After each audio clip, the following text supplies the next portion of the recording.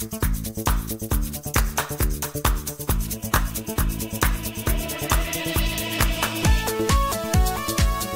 hello friends. நான் உங்க SKA பேசுறேன். ஈரான் மீதான இஸ்ரேலின் மிகப்பெரிய தாக்குதல் திட்டங்கள் பற்றிய ஆவணங்களை லீக் செய்த அமெரிக்காவின் பென்டகன். நூலிலையில் உயிர் தப்பிய இஸ்ரேல் பிரதமர் நெத்தன்யாகு சென்ற வருடம் அக்டோபர் 7ஆம் தேதி இஸ்ரேலில் மிகப்பெரிய தீவிரவாத தாக்குதல் நடப்பதற்கு முந்தின இரவு கோழை தீவிரவாதி கொடூரன் சின்வர் எப்படி தன்னுடைய வீட்டிலிருந்து LCD டிவி உட்பட தனக்கு தேவையான சாப்பாடு, தண்ணீர், பில்லோ, பெட் என தனது மனைவி மற்றும் குழந்தைகளுடன் இரவோடு இரவாக டனல் வழியாக தப்பி போயிருக்கக்கூடிய வீடியோவை இஸ்ரேலின் IDF படை வெளியிட்டுள்ளது. இவன் எவ்வளவு பெரிய கோழை என்பது அந்த ஒரு வீடியோவை பார்த்தாலே தெரியும். அந்த வீடியோவை நம்ம இந்த வீடியோல காட்டுறோம். தன்னுடைய 10 வயது மகனின் மனதில் எப்படி தீவிரவாதத்தை வளர்க்க முயற்சி செஞ்சு அவன் எழுதிய கடிதங்கள் இப்ப வெளியே வந்திருக்கு. அதை விட பெரிய தீவிரவாதம் உலகத்தில் யாருமே செய்ய முடியாது. ஹெசபல்லா செய்த நெத்தன்யாகு மீதான தாக்குதலை நாங்கள் செய்யவில்லை, எங்களுக்கும் அந்த தாக்குதலுக்கும் எந்த சம்பந்தமே கிடையாது என்று ஹெசபல்லாவை தனிமைப்படுத்திய ஈரான். எல்லாமே சூப்பரான மிக முக்கியமான செய்திகள் இந்த வீடியோவில் பார்க்க போறோம். அது மட்டுமல்ல, இந்த போர் எப்படி திசை மாறுது, இப்ப எந்தெந்த கோணங்கள்ல வேற வேற டைரக்ஷன்ல இந்த போர் போகுது அப்படின்னு பார்க்க போறோம். அதனால கடைசி வரைக்கும் பாருங்க, மிஸ் பண்ணிடாதீங்க, ரெக்ரெட் பண்ணுவீங்க. நேற்று காலையில் இஸ்ரேல் பிரைம் மினிஸ்டர் நெத்தன்யாகு அவர்களின் வீடு மிக சக்தி வாய்ந்த ஒரு ட்ரோன் அமைப்பால் தாக்கப்பட்டது. இஸ்ரேல் பிரதமரும் அவரது மனைவியும் தனது பிரைவேட் வீட்டுக்கு அருகில் இருந்த பெரிய பார்க் ஒன்றிற்கு இந்த தாக்குதல் செய்யப்பட்ட ஒரு சில நிமிடங்களுக்கு முன்புதான் வெளியில் சென்றதாகவும், அவர் வீட்டிலே தான் இருக்கிறார் என்று நன்கு தெரிந்தவர்கள் யாரோ செய்த உதவியின் காரணமாகத்தான் இந்த தாக்குதல் சரியாக அவரது வீடை நோக்கி செய்யப்பட்டதாக நம்பப்படுகிறது. ஆனால் இந்த தாக்குதல் நடந்த ஒரு சில மணி நேரங்களில் இந்த தாக்குதலை ஹெசபல்லா தான் செய்தது என்று அவர்கள் பொறுப்பேற்பதற்கு முன்பே இதை நாங்கள் செய்யவில்லை என்று ஈரான் அறிக்கை வெளியிட்டு விட்டது. என்ன ஒரு பயம் பார்த்தீங்களா? இதுதான் உலகத்தில் ஈரானுக்கு மட்டுமல்ல, உலகத்தில் எல்லாருக்குமே இஸ்ரேல் மீதான பயம். தீவிரவாத பயம் கிடையாது, மாறாக இஸ்ரேலின் உளவு இன்டெலிஜென்ஸ் மீதான பயம். இஸ்ரேல் பிரைம் மினிஸ்டர் நெத்தன்யாகு மீது செய்யப்பட்ட தாக்குதல் லெபனானில் இருக்கும் ஹெசபல்லா என்கிற தனிப்பட்ட அமைப்பு செய்திருக்கக்கூடிய தாக்குதல். அந்த தாக்குதல் ஈரானால் செய்யப்படவில்லை என்று ஈரானின் கமீனி ஐநா சபைக்கு விளக்கம் கொடுக்கிறார். உடனடியாக இஸ்ரேலின் வெளியுறவு அமைச்சர் அதற்கு பதில் கொடுக்கிறார். பணம் நீ கொடுப்பது, ஆயுதம் நீ கொடுப்பது, பயிற்சி நீ கொடுப்பது, யூதர்களுக்கு எதிரான இந்த தீவிரவாத ராக்கெட் தாக்குதலை கண்ட்ரோல் செய்வது நீ, ஆனால் எங்கள் நாட்டின் பிரதமர் மீதான தாக்குதல் மட்டும் நீ செய்யவில்லை அப்படின்னு சொல்ற. நீ தான் செய்தது, தப்பிக்க பார்க்காதே என்று பப்ளிக்காக பதில் போடுகிறார். ஃப்ரெண்ட்ஸ், இந்த ஒரு தாக்குதலில் மட்டுமே தெரியுது இவர்களுக்கு இருப்பது 7 வயது குழந்தைக்கான மூளை. ஆனால் அதில் கூட தீவிரவாதம் கலந்திருக்கு. 7 வயது மூளையில் தீவிரவாதம் கலந்தா எப்படி இருக்கும் சொல்லுங்க? அதுதான் இந்த கமீனி போன்றவர்கள் செய்யக்கூடியது. இவர்கள் பயந்து நடுங்கி விட்டார்கள் என்பதற்கு இதைவிட வேற என்ன வேணும் சொல்லுங்க? இஸ்ரேல் பிரைம் மினிஸ்டர் இந்த தாக்குதல் நடப்பதற்கு ஒரு சில நிமிடங்களுக்கு முன்புதான் தன் வீட்டில் இருந்து மனைவியுடன் அவரின் வீட்டில் பக்கத்தில் இருக்கக்கூடிய ஒரு பெரிய பார்க்குக்கு சென்றிருந்த காரணத்தால் அதனால்தான் இன்னைக்கு அவருக்கு எதுவுமே நடக்கல. ஆனா அவர் அந்த பார்க்கில் இருந்து சொல்றாரு, ஈரானுடைய ஏஜென்ட்ஸ் என்னையே அசாசினேட் செய்யற அளவுக்கு வந்துருச்சா, இனிமே இந்த போரினை இஸ்ரேலியர்கள் வெற்றி கொள்வதை எவனாலும் தடுக்க முடியாதுன்னு சொல்லும்போது உண்மையிலேயே அவருடைய முகத்தை நீங்க பார்க்கணும். கண்டிப்பாக கோபம் இருக்கு. ஒரு இஸ்ரேலிய அபிஷியலுக்கு, ஒரு இஸ்ரேலிய தலைவருக்கு கோபம் இருக்குன்னா அது எங்க போய் முடியும் அப்படின்னு நீங்களும் நானும் பொறுத்திருந்து தான் பார்க்க போறோம். இஸ்ரேலின் ஒரு சோல்ஜரை படுகொலை செய்தாலே இஸ்ரேல் விடாது. இவர்கள் இஸ்ரேலின் பிரதமரை படுகொலை செய்ய முயற்சிப்பது சாதாரண விஷயமா சொல்லுங்க? உண்மையிலேயே இவர்கள் கோழைகள் என்பதற்கு இதைவிட ஆதாரம் எங்க வேணும் சொல்லுங்க? இதைவிட பெரிய ஆதாரம் இருக்கு. இந்த உலகத்திலேயே மிகப்பெரிய பயங்கரவாதி, அதே நேரத்தில் கோழை, அதுக்கு சின்வரை விட பெரிய எக்ஸாம்பிள் கிடையவே கிடையாது.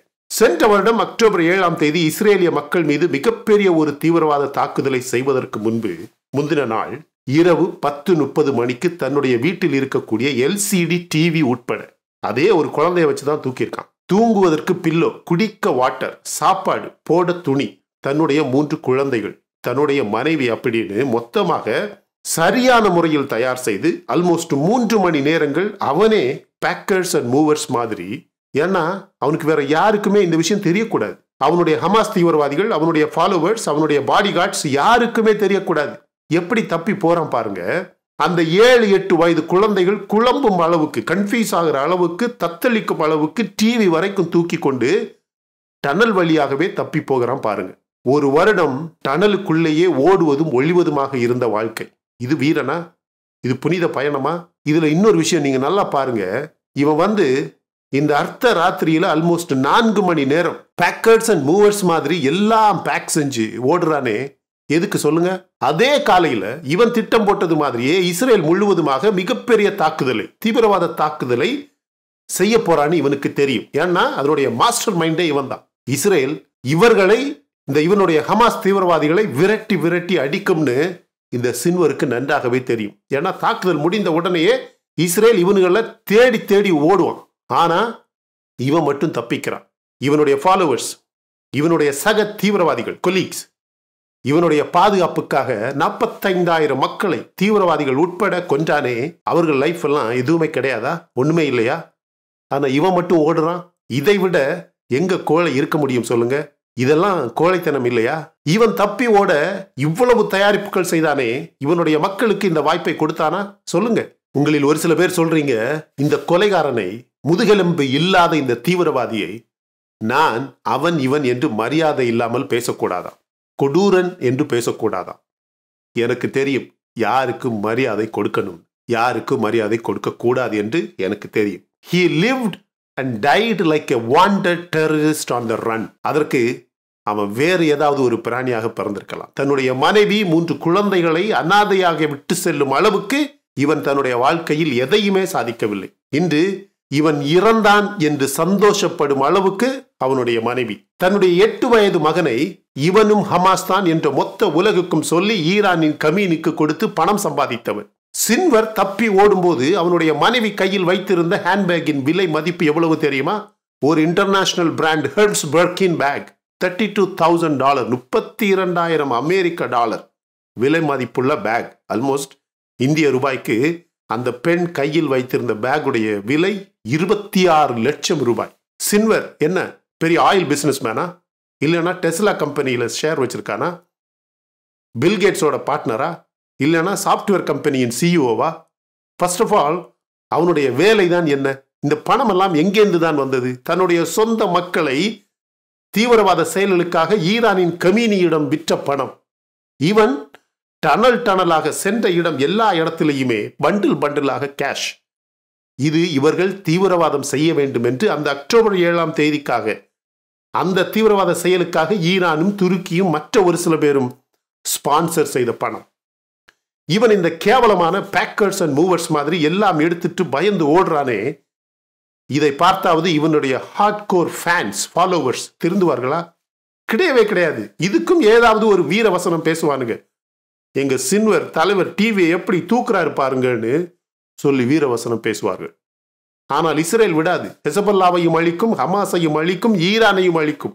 ஆனா ஒரு சில மேற்கத்திய நாடுகள் இஸ்ரேலை தொந்தரவு செய்யாமல் இருந்தாலே போதும். இஸ்ரேல் ஈரானை தாக்குவதற்கு அக்டோபர் 16ஆம் தேதி செய்திருந்த மிகப்பெரிய விமானப்படை தாக்குதலுக்கான பயிற்சி, தயாரிப்பு ஏற்பாடுகள் பற்றிய விவரங்களை அமெரிக்காவின் பென்டகன் லீக் செய்துவிட்டது, வெளியிட்டு விட்டு மன்னிப்பு கேட்டிருக்கிறார். இந்த பயிற்சி அக்டோபர் 16ஆம் தேதி செய்யப்பட்டது. அந்த ஆயுதங்கள் பற்றிய டீடைல்ஸை நீங்க பார்க்கணும். நமக்கு அந்த டாக்குமெண்ட்ஸ் கிடைச்சிருக்கு. இப்படி ஒரு தாக்குதல் நடந்தால் உண்மையாகவே சொல்றேன், பாதி ஈரான் அழிந்துவிடும். எந்த மாதிரியான தயாரிப்புன்னு கேட்டா, ALBM handling, covert UAV operations, ground forces mobilisation என்ற 3 வித்தியாசமான பயிற்சிகளில், ஏற்பாடுகளில் 16 அட்வான்ஸ்டு கோல்டன் ஹாரைசன் ALBMs, 16 மிக முன்னேறிய நவீனமான ஆர்டிபிஷியல் இன்டெலிஜென்ஸ் கொண்டு கண்ட்ரோல் செய்யக்கூடிய golden ஹாரைசன் ALBMs, ISO 2 rocks ALBMs. ALBMஸ்னா என்னன்னு பாருங்க, அப்ப புரியும் இஸ்ரேல் என்ன பயிற்சி செஞ்சிருக்குன்னு. ALBMனா ஏர் லான்ச்டு பேலிஸ்டிக் மிசைல். இந்த தொழில்நுட்பம் உலகத்தின் அதிகமான நாடுகளில் கிடையவே கிடையாது. இந்த ஆயுதங்களை இஸ்ரேல் செலக்ட் பண்ணியிருக்குதுன்னா அதை ஏன் செலக்ட் பண்ணியிருக்காங்கன்னு பார்த்தா தெரியுது. அது ப்ரிசைஷன் கைடட் மிசைல் கேப்பபிலிட்டிஸ் ரொம்ப முக்கியத்துவம் கொடுத்து செலக்ட் பண்ணியிருக்காங்க. கேலண்ட் அகெயின் அண்ட் அகெயின் திருப்பி சொன்னார் பார்த்தீங்களா, அட்டாக் ப்ரிசைஸா இருக்கும்னு. அது எப்படின்னு நான் சொல்றேன். ஒரு கோஆர்டினேட்டர் செலக்ட் செஞ்சு ஈரான்ல ஒரு கோஆர்டினேட்டர், ஈரான் மேப் எடுத்து ஒரு ஏர்பேஸை செலக்ட் பண்ணி அந்த லொகேஷன்ல ஒரு குறிப்பிட்ட புள்ளியை செலக்ட் செஞ்சு ஒரு புள்ளி ஒரு டாட் ஃபார் எக்ஸாம்பிள் ஒரு மேப்ல ஒரு புள்ளியை போட்டுங்க ஒரு பென்சில் வச்சு ஒரு புள்ளி போட்டு அந்த புள்ளியில ஏவுகணையின் நுனியை இறக்குறது தாங்க ப்ரிசைஷன் ஏஎல்பிஎம் மிசைல் வச்சு தாக்குறது. இதுல நீங்க சொல்லலாம் எதிரிகிட்டேருந்து இன்டர்செப்ட் செய்வதற்கு உடனடியாக ஏற்பாடுகளை செஞ்சு மிசைல்ஸ் வரும்.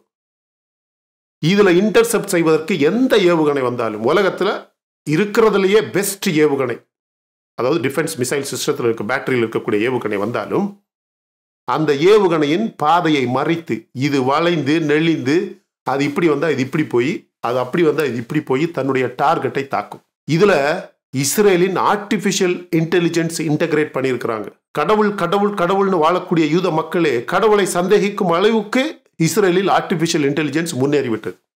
இதை விட என்ன வேணும்? இஸ்ரேலின் உண்மையான ஆர்டிபிஷியல் இன்டெலிஜென்ஸோட சக்தி இந்த தாக்குதல்ல தெரியும். இரண்டாவது மிகப்பெரிய தயாரிப்பு visuals of air defences and missile systems. மூணாவது ஸ்பெஷல் ஃபோர்சஸ் ப்ரிப்பரேஷன்ஸ். தாக்குதல் நடக்கும்போது எந்த மாதிரியான பதிலடி வரும், அதுக்கு இஸ்ரேல்ல எங்கெங்க என்னென்ன ஏற்பாடுகள் செய்யணும். நான்காவதாக நியூக்ளியர் எனேபிள்டு மிசைல்ஸ் பயன்படுத்த மாட்டோம் என்று முடிவு செய்யப்பட்டது. ஐந்தாவதாக கிரவுண்ட் ஃபோர்ஸ் டிப்ளாய்மெண்ட்டுக்கான திட்டங்கள் செய்யப்பட்டது. ஆறாவதாக ஏரியல் ரிஃபியூவலிங் அண்ட் காம்பேட் எக்ஸசைசஸ். போர் விமானங்கள் பறந்துகிட்டே இருக்கும்போது அந்த நேரம் யாரு எந்த ஏர் ஸ்பேஸை பிளாக் பண்ணுவாங்க அப்படின்னு சொல்ல முடியாது. அதனால வேற வேற வழியா போறதுக்கு தேவையான எரிபொருட்களை ஆகாயத்துல பறக்கும் போதே ரீஃபியூவல் பண்றதுக்கான பயிற்சிகள், இப்படி எல்லா ஏற்பாடுகளும் அக்டோபர் 16 முடிந்தது. இந்த திட்டங்களை இப்ப அமெரிக்காவின் பென்டகன் லீக் செஞ்சிருக்கு. ஆனா வல்லுநர்களிடம் இது இஸ்ரேலின் தாக்குதலை பாதிக்குமா என்று கேட்டால் கிடையவே கிடையாது அப்படின்னு சொல்லிட்டாங்க. இஸ்ரேலின் திட்டப்படி இந்த தாக்குதல் நடந்தால் பாதி ஈரான் காலியாகும் என்றும் இந்த திட்டம் எப்படி வெளியே வந்தாலும் யாரு லீக் செய்தாலும் இதற்காக ஈரானால் தயாராக முடியாது என்றும் பெரிய பெரிய வல்லுநர்கள் சொல்லிவிட்டார்கள். இது கொடூரமான ஒரு தாக்குதலாக இருக்கும் என்றும். இந்த ஏஎல்பிஎம்ஸ் இருக்கு பாத்தீங்களா, இந்த ஏர் லான்ச்ட் பேலிஸ்டிக் மிசைல்ஸ் இருக்கு பாத்தீங்களா, இது கொடூரமான ஒரு தாக்குதலை செய்யும். அதனால்தான் இதனை அமெரிக்கா வேண்டும் என்று லீக் செய்திருப்பதாகவும் அதை தெரிந்து கொண்ட இஸ்ரேல் தனது திட்டத்தை மாற்றலாம் என்றும் அதனால்தான் தாக்குதல் இதுவரைக்கும் நடக்கவில்லை என்றும் நம்பும் பல எக்ஸ்பர்ட்ஸ் இன்னும் இருக்காங்க. அமெரிக்காவின் இந்த தேர்தல் முடிகிற வரைக்கும் இந்த தாக்குதல் நடக்கக்கூடாது. இது ஒண்ணுதான் பைடனின் ஆசை. எப்படிப்பட்ட வெளிவேடம் பாத்தீங்களா? இன்று பிரைம் மினிஸ்டர் நெத்தன்யாகு மீதான தாக்குதல், அவருடைய வீட்டுக்கு மேலேயே ஒரு தாக்குதல் செஞ்ச உடனேயே அமெரிக்கா, யூகே மற்ற வெஸ்டர்ன் அபிஷியல்ஸ் போன் பண்ணி அந்த அசாசினேஷன் அட்டெம்ப்டை கண்டம் பண்ணியிருக்கிறாங்க. அவர்கிட்ட போன் பண்ணி நல்லா இருக்கீங்களான்னு கேட்டிருக்காங்க. ஆனா Israel is வவ்விங் Iran will pay for Hezbollah attack. ஏற்கனவே நீ பண்ண தாக்குதலுக்கு இன்னும் பதிலடி தரல, அந்த கணக்கு இருக்கு. இப்ப நீ எங்களுடைய பிரைம் மினிஸ்டரையே தாக்குற அளவுக்கு நீ போயிருக்கேனா, உனக்கு எல்லாம் சேர்ந்து ஒரு அடி, மிகப்பெரிய ஒரு அடி இருக்கு அப்படின்னு பப்ளிக்காவே பேச ஆரம்பிச்சிட்டாங்க. உடனடியாக ஈரான் ஐயோ அது நாங்க பண்ணல, it's distancing. Iran distances itself from Hezbollah attack on Netanyahu home. அது நாங்க பண்ணல, லெபனான்ல ஹெஸ்பல்லா அப்படின்னு ஒரு அமைப்பு இருக்கு, அந்த அமைப்பு பண்ணது. இந்த தாக்குதலுக்கு எங்களுக்கு ஒரு சம்பந்தமுமே இல்லை அப்படின்னு யார் சொல்றா? ஈரான். இவன் ஏன் இதை சொல்லணும்? சும்மா இருந்திருக்கலாம்ல. இன்னைக்கு வரைக்கும் ஈரான்ல ஹானிய கொல்லப்பட்டது இஸ்ரேல் தான் கொல்லுச்சா இல்லையா? இன்னைக்கு வரைக்கும் இந்த ஹெஸ்பல்லா கையில இருந்த பேஜர்ஸ், வாக்கி டாக்கிஸ் எல்லாம் வெடிச்சது தெரியுமா? அதை செஞ்சது இஸ்ரேல் தானா இல்லையா அப்படின்னு அவங்க ஆமான்னு சொல்லல, இல்லைன்னு சொல்லல. அதுல நிறைய ஸ்ட்ராட்டஜி இருக்கு. அட்லீஸ்ட் அப்படியாச்சும் நீ இருந்திருக்கலாம்ல. ஏன் ஓடி பிடிச்சு வெளியே இல்ல அந்த தாக்குதலை நாங்க பண்ணல, ஹெஸ்பல்லா தான் பண்ணியிருக்கு. ஹெஸ்பல்லாவுக்கும் உனக்கும் என்ன தொடர்பு? ஹெஸ்பல்லா யாரு? அதை கண்ட்ரோல் பண்ணது யாரு? அதை உருவாக்குனது யாரு? அதுக்கு பணம் கொடுக்கறது யாரு? இன்னைக்கு அவன் நூற்றுக்கணக்கான ஆயிரக்கணக்கான ராக்கெட்ஸ் தாக்கிக்கிட்டு இருக்கிறானே, அதை செய்ய சொல்றது யாருன்னு உலகத்துக்கே தெரியாதா? நீ திடீர்னு, இதனாலதான் சொல்றேன், இது 70 வயசுக்கான அறிவு கிடையாது, இது 7 வயசுக்கான மூளை. இந்த மூளை தீவிரவாதத்தை மட்டும்தான் செய்யுதே தவிர வேற எதையுமே யோசிக்க தெரியல. உடனடியா வெளியே ஐயோ அந்த தாக்குதலுக்கு எங்களுக்கு சம்பந்தமே கிடையாது. ஒரு பக்கம் வெரி கீனா, ரொம்ப ஆர்வமா ஒரு பெரிய ஆல் அவுட் வார் இருக்கக்கூடாது, நாங்க இஸ்ரேலை அட்டாக் பண்ணோம், பட் அதுக்காக ஒரு பெரிய போர் செய்யணும் அப்படிங்கிற ஆசை இல்லைன்னு ஒரு பக்கம் பேசுறான். ஸோ டிப்ளமசி ட்ரை பண்றான். ஹெஸ்பல்லாவை பிரான்ஸை பயன்படுத்தி அல்லது ரஷ்யாவை பயன்படுத்தி ஹெஸ்பல்லாவுக்கும் இஸ்ரேலுக்கும் ஒரு சீஸ் ஃபயரை கொண்டு வந்துடலாம் அப்படின்னு ட்ரை பண்றான். இன்னொரு பக்கம் த்ரெட்டன் பண்றான். என்னன்னு? இஸ்ரேல் தாக்குனா மொத்த இஸ்ரேலையும் அழிப்போம் அப்படின்னு. இவனால அழிக்க முடியுமா? ஏன்னா இஸ்ரேல் செஞ்சிருக்கக்கூடிய அந்த தயாரிப்பை பார்த்தீங்கன்னா அந்த தாக்குதல் மட்டும் அப்படியே மொத்தமாக வைண்ட் டவுன் ஆகி கம்ப்ளீட் ஆகணும்.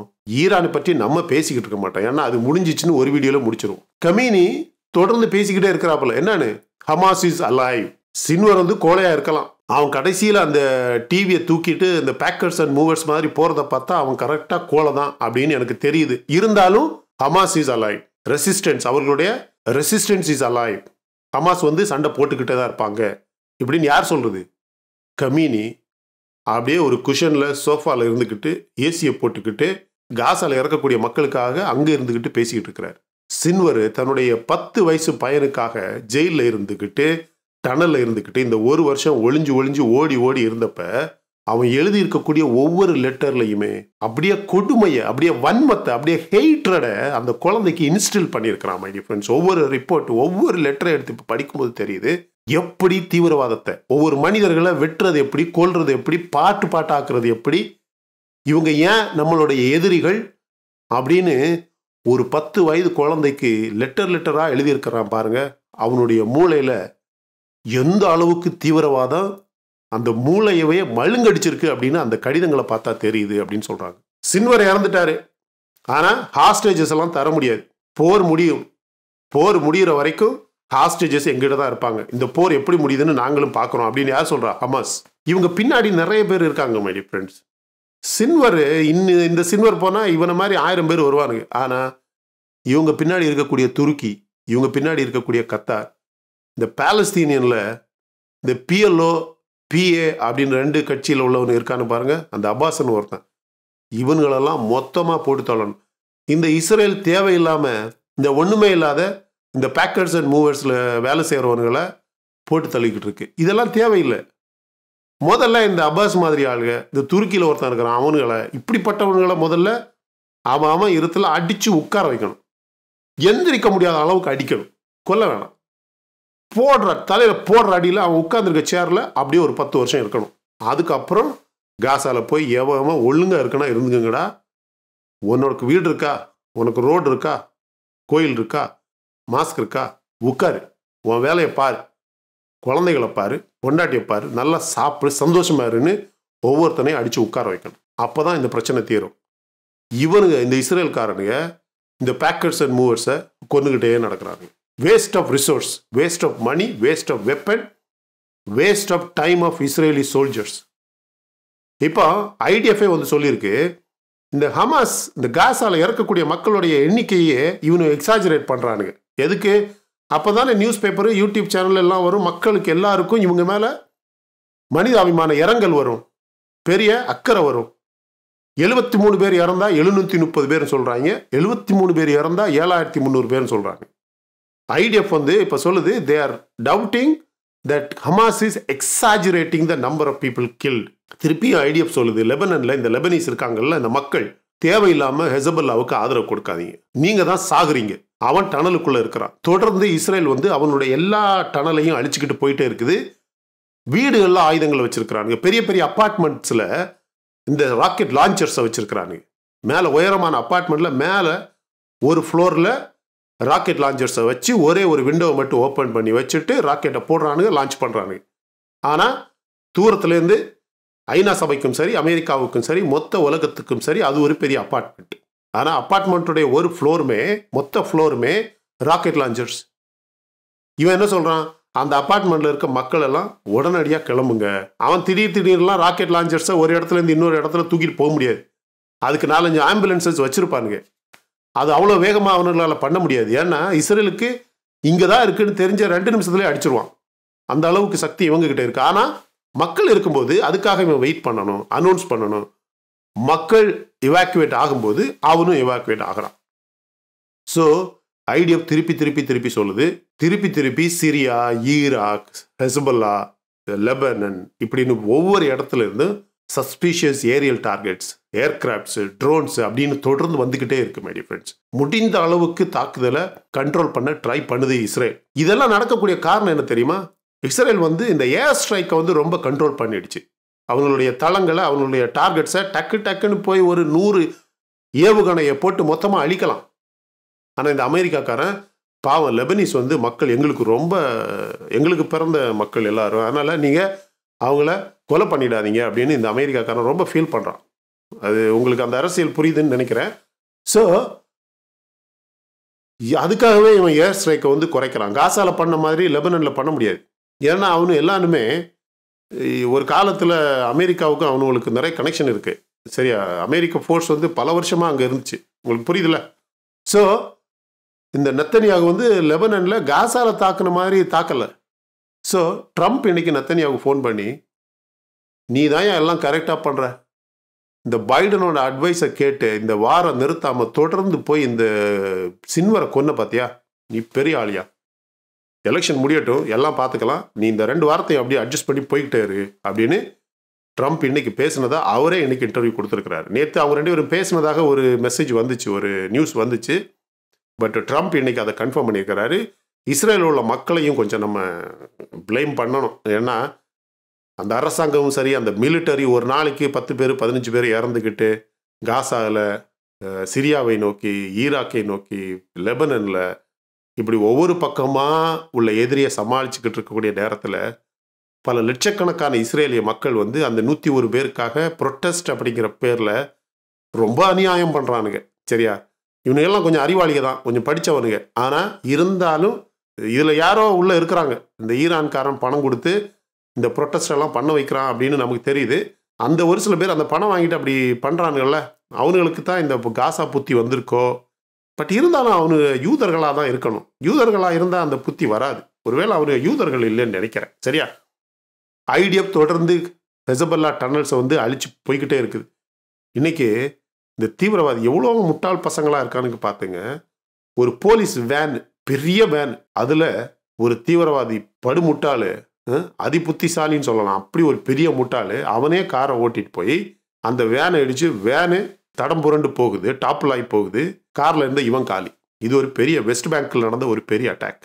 எனக்கு இந்த வீடியோவில் நான் உங்ககிட்ட சொல்லணும்னு நினைக்கிற மிகப்பெரிய, ரொம்ப நாள் ஆசைப்படுற ஒரு விஷயம், இவனுங்களை யாருக்குமே மூளை வேலை செய்ய மாட்டேங்குது. சின்வரை எடுத்துக்குங்க, ஹானியவை எடுத்துக்குங்க, அவனுங்க பேசுகிறத பார்த்தாலே நமக்கு புரியுது ஃப்ரெண்ட்ஸ். இந்த கெமீனியை எடுத்துக்குங்க, ஏதோ ஒரு விஷயத்தை பேஸ் பண்ணி என்னமோ பேசுகிறானுங்க. ஆனால் அது அவனுங்களுக்கும் நல்லது கிடையாது, அவங்களுடைய ஃபேமிலிஸுக்கும் நல்லது கிடையாது, அவங்கள டிபெண்ட் பண்ணியிருக்கவங்களுக்கும் நல்லது கிடையாது.